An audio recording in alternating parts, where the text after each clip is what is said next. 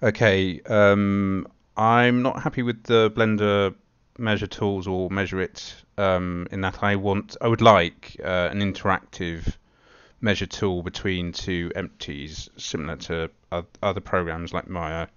So I need that functionality. And initially I did it sort of a long-winded, convoluted way using third-party script and modifiers and stuff like that. But there's a far simpler way, which is to use the nodes. So this is the first time I've used the nodes, but I got it to work pretty quick. So what we're going to do first of all, let's deal with the number. So we have two empties, a line drawn it, and a number measuring the distance. That's what we want to do. So let's select the box and create geometry thing, and then we'll go. Let's say, and we'll have some empties in there as well, or empties. Grab that, stick it over there. Stick it over there. So maybe the first thing would be to make the numbers appear between the empties. So let's sort that out first. So let's go drag the empty in there and drag the other empty in there. And this is pretty easy. What we need to do is add the two locations together and then divide. So imagine, let's just deal with one axis, let's say. So the y-axis, add the position of both y-axes and divide by 2. And that will give us the average in the y dimension, and you do that for the z dimension and the x dimension. But there's an easier way, which is to use there's actually a vector mass thing, vector maths, which deals with it all together collectively. So we can just go, we'll stick that, and it's got x, y, z, and we'll stick that, and then x, y, z, and I'll add both of those vectors together to generate a new vector, right? So we want to add them together like this. And then if we add another vector mass, and then we want to divide by 2 to get the average, right? If you want to get the average of a list of values, you add them together and divide them by the list of the value, right? So there's 2 values. We want to add together, get the average divided by 2. So go vector into the top vector. So this is the summed vector of those 2 empties, and then we want to divide it. Divide by 2 for x, y, and z. Okay, and then we just need to go add a transform, I think, and we'll connect that up to the geometry and just plug the vector into there, and then we have our cube at the moment, but we'll turn it into text in between the 2 empties there. So let's do the string to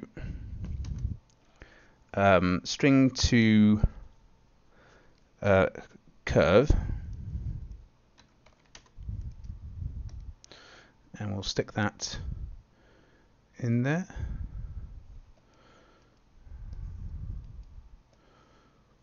So that will disappear, and we need to give it some information, right? So if we just would type test, I think that would appear. So there, so we've got, but we obviously don't want test. We want to measure the distance between those 2 empties, right? So what we can do is if we go curve line, this will draw a line between these 2 empties.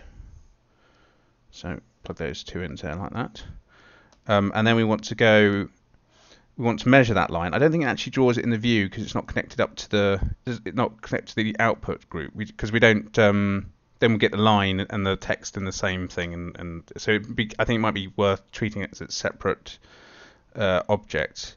So then we go curve length, and then we plug that into that, and then we feed length. I think we might need to do a value. Can we just plug that straight into there? No, we need to do, it's red, you see. So we need to do value to string. So this will change the numbers to text. So we go plug that into there, and we get, maybe we have it to 2 decimal points. So those 2 empties are 30 meters away. Is that right? Yeah, I think that is right. So let's just get them really close or on top of each other, and then it should be 0, right? Which it is. So that's working. Great. Okay, so let's and then we want to connect up the transform. So I think we want to go like this. We need to pop that in there. So the curves go up to there and then across to there. And now our text is between the thing. And we will just fill in the curves as well. I think there's curve fill. It's amazing how you just need to get a small win, and then suddenly it all makes a lot more sense. Because initially I stayed away from the geometry nodes just because it seemed like that I've got so many nodes what within Nuke and Blueprint and Unreal. I didn't really want to add in any more, but fill curve, right? So I think we can just go and stick that in there. So there we go. And then next thing, I really would like to get it to align to the viewport. I mean, I think I can get it to align to the camera.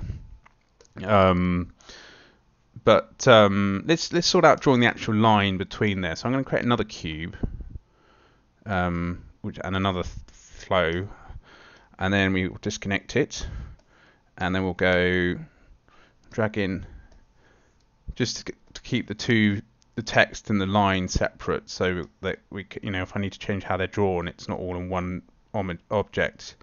And then we'll do the again. Curve line, plug in the translocation. Can we just do that? And there we go.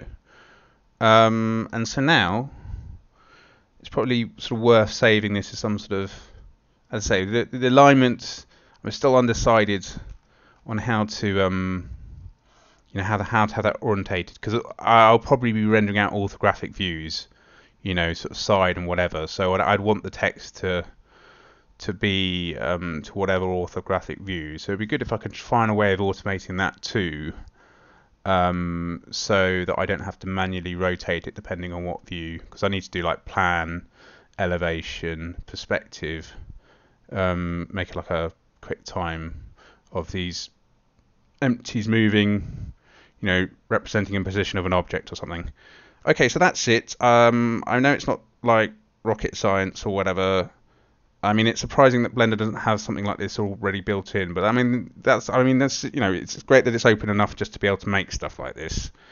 Yeah, I'm going to stop the video there. I just wanted to share that because I think this is exactly what I need, and I got to the results a lot faster, and the end result is fully dynamic, and it was really intuitive after just initially just fumbling a little bit. I mean, you'll find that vector mass in Unreal or Nuke and stuff is very similar. There's not really, so once you get the sort of basic concepts down, it's like, yeah.